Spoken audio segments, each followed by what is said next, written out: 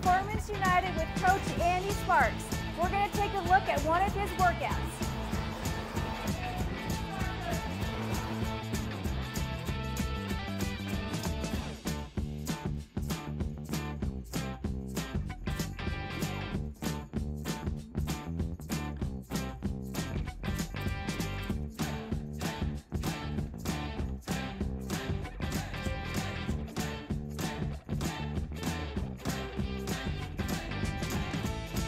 Exact workout that he would do with Chloe Dygert to get her prepared for the Olympics. So Andy, what does a training schedule look like for an Olympian? So for an Olympic athlete, for like a Olympic cyclist, like say Chloe for example, has big goals. Like for Chloe, you know, when she is like say really like fully recovered and training, like say at her sort of peak of like say 3-6 months out from the Olympics, really for an athlete like her, it's going to be full dedication in terms of her lifestyle is built around performance. All of her decisions are going through a sort of a decision tree of like, does this help or hurt performance? So really her entire lifestyle will be scheduled around really 2 to 3 workouts a day.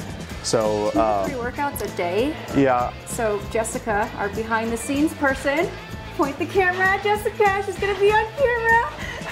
Her dream is to become an Olympic athlete. She is a runner and she has a full-time job.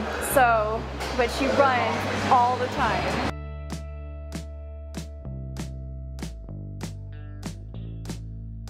So Andy, how many calories and what does the food intake look like for an Olympic athlete? So a lot of it's going to depend on sort of what they're training for in terms of the phase. Once we get down to something specific, like say, you know, we'll use an example of like say when Chloe goes to the next Olympics, you know, she'll have multiple goals within that, right? Because there's really no other rider that's currently competing that focuses on like say something like, you know, a 3-4 hour road race, and then she'll also be doing something, you know, really it's a 4-minute effort on the track. So those sort of like fueling goals are going to be different. Perfect. That's wonderful information. Perfect. So you do your next one? Yeah, I'll check in on my victims. So you got done with your watt bike session.